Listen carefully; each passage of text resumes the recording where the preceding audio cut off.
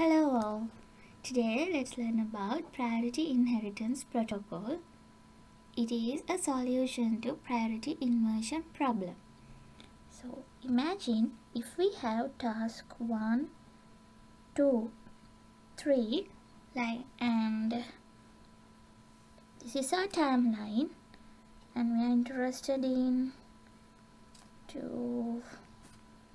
let me first draw the timeline. Okay, we have 3 tasks and imagine their priorities. Task 1 priority is high and then the task 2 and the task 3 priority is the lowest. Okay, so first when the task 3 enters in the normal execution and it enters here, it acquires a lock to enter to the critical region.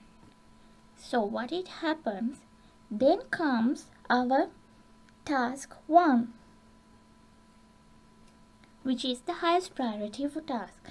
So the task 2 get preempted here and the process started in the task 1.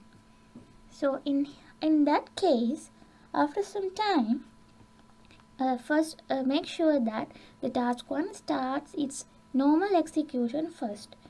So then the task 1 needs to access the high priority task.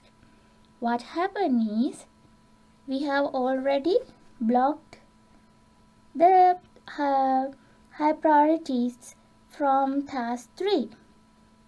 It's blocked. So when though still needs to access the highest priority task to the resources, it will not happen, because then what happens is it's returned to the blocked task and continue the highest priority activity. But the specialty is here, the task 3 takes the priority 1.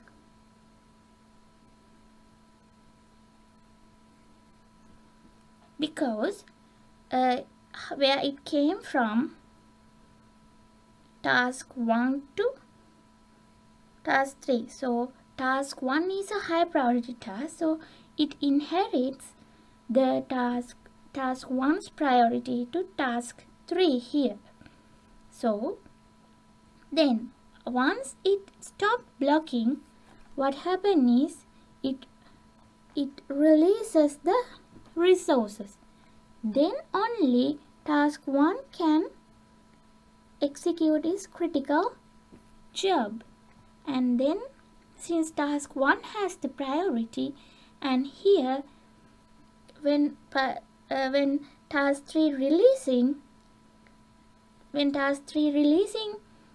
his blocking task, priority 1 goes to normal priority, the low priority. Then and it gives the chance to task 1 to execute, and task 1 continue its job.